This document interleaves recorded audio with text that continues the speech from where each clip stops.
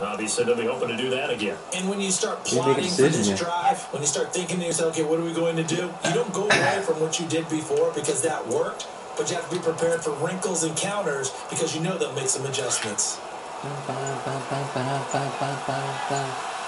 Ooh, that's a bad idea. They'll start on the ground with Gore.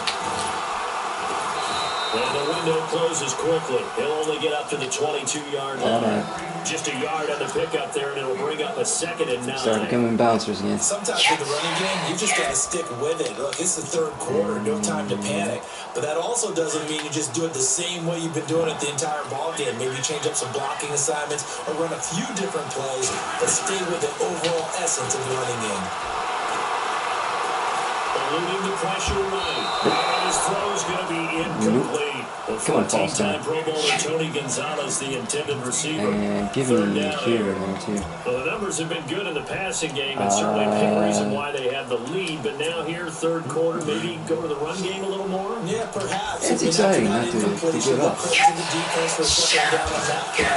you try and run the football a little bit more in this Nope, middle. That's feel good about how they've been doing it overall. And he's going to have a first down as he's brought down at the 44-yard line. A good pickup there, 22. Nope, stay where you are. His position, and he's listed as a tight end, but he certainly doesn't run like one, and that's what we're seeing more and more coming into the league. Those guys who can run, make plays after the catch, and gain that additional yardage. We got a sack in MUT. Leading the surge there, he drops him for a loss of 6. No. I don't need that. I need this, I think.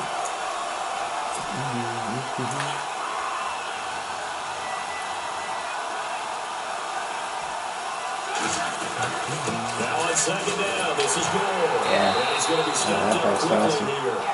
Just a yard up to the 39.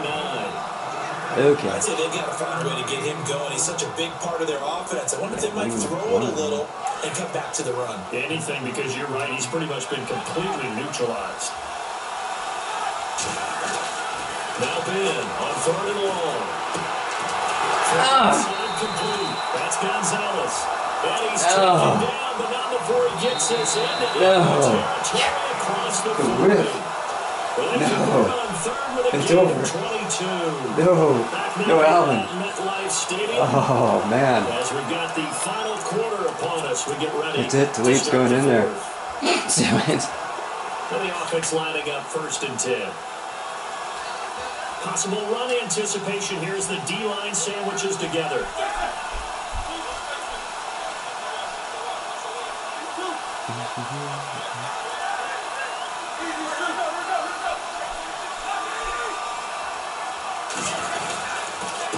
On the handoff, it's Gore. Nope. And he'll be stopped up quickly here at the 38. How are we thinking? 1-yard gain there to make it 2nd and 9. Kind of weird, and the trend continues here in the 4th, like it was in the 1st, 2nd, and 3rd. He's had nowhere to run. And you're probably thinking to yourself, why do they keep feeding him the football? Well, they trust him first and foremost. They do believe that over time he might actually pop one of these runs. Go ahead. Is this my 3rd one? He takes care of the ball well for them, so they'll keep handing it to him.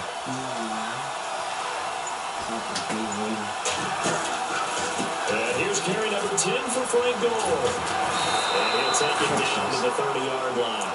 All right, we need to come out of this. Game much better shape now on 3rd and just a yard. All right, that's a decent game there, but it hasn't been his best game overall. So I wonder what the mindset is of his team. Do they want him to handle the football and try and close this game out? Or are they going to make an alternative plan and maybe go in a different direction? I think they need him, and this is his time to shine. He's going to leave this for us. That is not hard pressed. They only get 2 there on 3rd and 1. That's all they needed to keep the drive going. Could just sit on it here. Could they had to throw the ball on 3rd down, got the big completion and the pickup, fresh set of downs now. They've got to feel great. And defensively a backbreaker. Yeah. Now Gore, hand off left. Oh. And down he goes, taking it inside the 10 to the 7. That's good for 21 yards and a first down. Do my eyes deceive me, or is he Yeah, getting stronger as this game moves along? First seems just as good here in the fourth as it was way back in the first, doesn't it? I do believe someone put a lot of time in the offseason and continues to condition during the season in order to continue to carry the ball at this rate. I think that's a self-esteem thing, but I guess it is. There again here on first down. Can't lose self-esteem for that. As he'll stop him at the line of scrimmage. No gain on the play that time, and it sets up second and goal. Nah, we should never come out of that. Shift together here from the D-line. A couple decisions here and there. Now a handoff for goal. And he'll take it into the end zone for a touchdown. Yep. I never get that result. 20-10.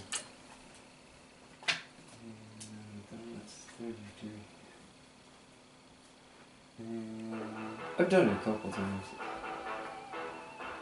I think that was a shutout. No, it wasn't. It was 0-0.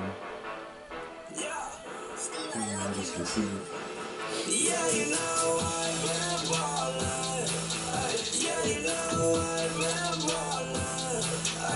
It looks like we got our fun.